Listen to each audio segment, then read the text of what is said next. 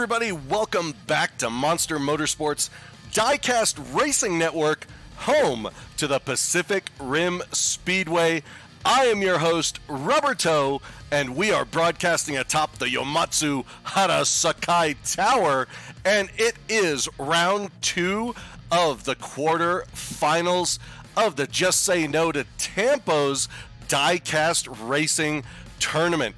Our last 2 groups, we are going to be running the rim tonight to see who the final 4 will be to join the other 4 drivers in the semifinals and finals, which will be airing next week. So, without further ado, let's get on with our driver introductions. First up, we've got Bay City Daryl from Bay City Diecast Racing out in California in that white Camaro, followed by Arlo from Arlo Racing in that silver DeLorean. He is the man about coming back from time, let me tell you what. And Marquista in that blue Jaguar from M&M Diecast Racing League. And last but not least is Cole Trickle from Commotion Diecast in that black Impala. And here they are at the top of lap 1. You've got Daryl and Arlo in the front row, Cole and Marquista in the back row, and there they go. Daryl out in front, followed by Arlo. Daryl hits the hole shot, hitting around the helipad. Cole challenging Arlo. Daryl spins to take first place, followed by Arlo and Cole. And oh no, Marquista is down up there by the watchtower. Didn't even get past gate 1. Let's check out the replay here. Oh wow, and Marquista goes down right where Ha Then Sung went down just last week. And there's nobody pushing him, nothing touching him, and he just hops up and flips over high side as the rest of the pack move on down and around. Here Cole tries to challenge Arlo around the layer for second. Daryl almost flies off, but Arlo able to hold off Cole Trickle. Here are the results after the first lap. Hopefully Marquista can tune it in. Now he's on the inside row, back row with Arlo, front row Cole and Daryl, and here they go. Cole out in front. Oh, Marquista just went down again. Oh, Daryl passes Cole. Cole goes down. Here comes Daryl around the Kaiju's lair to take first. And Arlo was right behind him. Where'd he go? There is Marquista almost down in the same spot, but now on the inside lane up there near the watchtower. Cole is up on his lid over there at gate 3. Where is Arlo? Oh, there is Arlo. Nose end in the lair. Wonder what happened there. We're going to have to check out the replay to see what happened. Here they come around the watchtower watching Marquista. Wow, this time he doesn't high side. He noses in, and Cole cuts it too soon on Kickapoo Pass. Here's a slower replay. Right there, you can see Marquista hop it again. Inside lane, now outside lane, or outside, inside, whatever. Cole takes it too low around Kickapoo, gets spun around. Arlo able to avoid him. Arlo challenges Daryl on the backside. Oh, it looks like Arlo just blew a tire right there on the middle straight, and he could have had an easy 3 points if he just finished. After 2 laps, wow, Daryl has a commanding lead, but between Arlo, Marquista, and Cole Trickle, they still have a chance to get that second spot. And here they go for lap 3. Marquista out in front. Marquista flips again. There goes Cole and Daryl. Daryl flips in the helipad. Here goes Cole being the solo finisher for lap 3. Triple DNF. Oh no. The lap prior, Marquista flipped on the inside lane but was in the back row. Flips now inside lane on the front row. Holds up Arlo. And Daryl on his lid in the middle straight. Here we go with the replay. Same spot. Marquista, there must be something going on because all the other cars are getting by. But Marquista needs to check out the camber, the handling, something. It's just unfortunate for Arlo. He was behind Marquista. Here they come around the helipad, and Daryl just flips on the high side. Doesn't even look like he comes in contact with Cole Trickle at all. So here they go for the fourth and final lap. Arlo and Marquista on the front row, Cole and Bay City Daryl on the back row. You know Cole is worried about Marquista being in front of him right now, and here they go. Arlo, Marquista out in front. Marquista gets past the watchtower. Arlo out in front. Daryl spins around. Arlo's going to win this one, followed by Daryl, and Marquista finally finishes. But where is Cole? Cole is upside down. Well, on his, looks like his driver's side door in the helipad. Let's check out the replay. You see Daryl spin around, and it looks like Cole just hits the brakes, goes sideways. He might have blown a tire or hit something. Not sure what caused him to go sideways. Lost all his momentum going to the helipad and comes to a stop right there. Arlo spinning around to take first, followed by Daryl and Marquista. And Bay City Daryl and Arlo will be moving on to the semi-final race. Here they are, ladies and gentlemen. Arlo from Arlo Racing and Bay City Daryl from Bay City Diecast Racing Network. We're going to be taking a short break. Don't go anywhere, because we'll be right back for our next group. Hey everybody, welcome back. Here's the next group of drivers. Diego Roman from Diego's Diecast in that Honda Civic number 24, followed by Cupcake from Rust Belt Customs in that Datsun 510.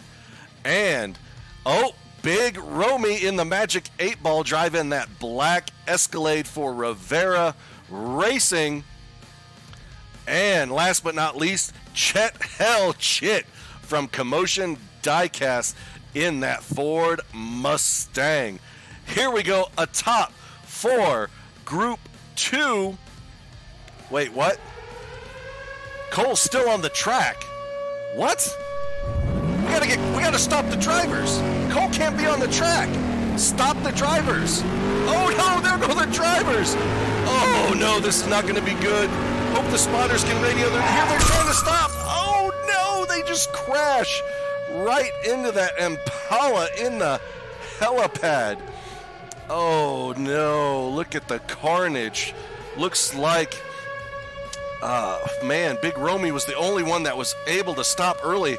I am hoping Cole was not in that car when it crashed. Please stand by as we take a quick break. Monster Motorsports, in collaboration with Glenn's Car Creations, are bringing you a new Monster Motorsports Diecast Racing t-shirt. This t-shirt is what racing at the Pacific Rim Speedway is all about. Get your t-shirt at the Monster Motorsports Teespring shop today. All right, we are back, and fortunately Cole was not in his car when they crashed. Let's see if we can start this lap over again. Diego and Big Romy in the front row. Here they go for lap 1, and they are off. Diego's out in front. Big Romy takes second. Big Romy goes upside down. Big Romy is out and leaves Diego and Cupcake the only ones to finish. Oh no, Chet Hell Chit got stuck behind Big Romy over there at the lair. Let's see what happens. You see that Escalade get high going through the helipad. Cupcake able to get by, but it looks like Chet is unable to get around that big SUV. They both come to a stop in Kaiju's lair. That is unfortunate for Chet. Up front, we've got Diego and Cupcake, and in the back row is Chet and Big Romy, who need to get some points on the board. And there they go for lap 2. Diego and Cupcake hits the hole shot, heading around Kickapoo. Oh no, did Big Romy go down again? Look at this finish. They are bumper to bumper as they come around to the finish line. Wow. Oh, there's Big Romy. I thought Big Romy crashed. It looked like he crashed.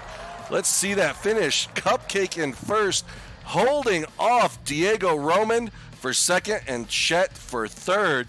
Here it looked like it looked like Big Romy crashed, but he actually just spun around and almost comes to a stop there in the helipad turn. Oh, and he's just able just to keep going. Well, 1 point is better than no points. I'll tell you what. All right. After 2 laps, or is that 1 lap? Yeah, after 2 laps, here's your standings. Oh, you got Diego and Cupcake tied with 8 points, and Cupcake and Chet on the front row. Chet looking for a win here. Chet's out in front. Chet gets the whole shot, followed by Cupcake and Big Romy. Cupcake trying to challenge. Wow. Oh no, Big Romy flips right there at gate 6, coming out of Kaiju's lair. That is unfortunate. Here they come around the sewer vent. Chet able to get that whole shot right in front of Cupcake, and Cupcake trying to push Chet out of the way. Unfortunately cannot. Big Romy tries to muscle his way around Cupcake. Cupcake shuts the door and forces Big Romy to flip over on his driver's side door. Unable to finish. Another goose egg for Big Romy. Here are the standings, but don't count out Chet. It is still possible for him to move on with him being in the front row with Big Romy. Here they go. Big Romy out in front. Big Romy gets the whole shot. Diego cuts off Chet. Big Romy's going to take the win, followed by Diego. Oh, Chet crashes at the finish. Did he actually cross the finish line for 2 points, or did he get a DNF? And Cupcake, nowhere to be found. There's Cupcake, DNF in the helipad turn. This might prevent Cupcake from moving on. We have to see this replay. Wow, it looks like Chet just barely hits over and breaks the plane of the finish line. You can see here he actually tags the sign, which is on the other side of the finish line. Wow, so he will get the 2 points. Look at there, in the helipad turn, Cupcake just flips right over. Wow, this got to make the replays of the week on the Diecast Racing News. And Diego Roman and Cupcake, even with that DNF, are moving forward to the semi-final round. Here are your winners from tonight. Arlo from Arlo Racing, Bay City Daryl from Bay City Diecast Racing, Diego Roman from Diego's Diecast, and Cupcake from Rust Belt Customs. These are the 4 joining the other 4, Big Daddy Davis Jenkins Jr., Idiot Luggage, and Fern in the finals, moving on to next week. Wow, what a crazy night of racing. It was unfortunate that Marquista was just having trouble in turn 1. It didn't matter what lane he is or what position he was, it just flipped over, but finally he was able to get his car tuned up to make it down. But unfortunately those 3 DNFs did not help him, and what a crazy turn, crash, actually, not a turn, a crash for Chet Hell Chit from Commotion Diecast right there at the finish. And do not forget, if you happen to see Scrapper, a Rogue Jaeger, anywhere tonight in the broadcast, be sure to comment below on his location so we could forward that intel to the Pan-Pacific Defense Corps. And check out one of our good friends, Glenn's Car Creations, who created this t-shirt right here. Wonderful, great artist. He also, we did a collaboration to do that Monster Motorsports Diecast Racing t-shirt that you saw earlier on the break. And yes, Cole Trickle was not injured during that crash. He was actually out of the car, fortunately. So don't forget, give us a like, subscribe, comment below, and hit that bell notification so you do not miss any future content from the Monster Motorsports Diecast Racing Network. I have been your host tonight, Rubber Toe, and we just want to wish everyone a safe and wonderful evening.